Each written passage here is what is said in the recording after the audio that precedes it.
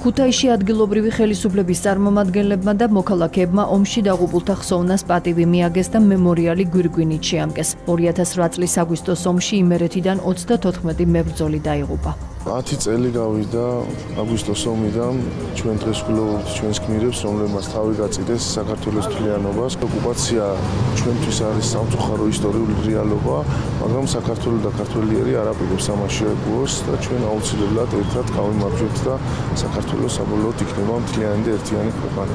იმერეთის მასშტაბით 34 ლაშქარცი კაცი წავიდა ამ ბრძოლაში, რომელიც უკან ვეღარ დაბრუნდა სამწუხაროდ. აქვე მინდა ვისარგებლო შემთხვევით და მათ ოჯახებს უსამძიმრო.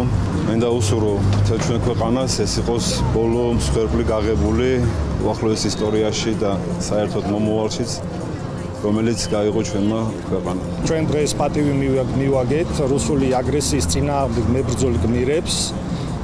ჩვენ ქეთს ვიხრით მათი ვაჟკაცობის წინაშე, ისინი არიან თითოეული ჩვენთაგანის, თითოეული ჯარისკაცის შთაგონების წყარო, ვემსახუროთ საქართველოს თუნდაც საკუთარი სიცოცხლის პასატი.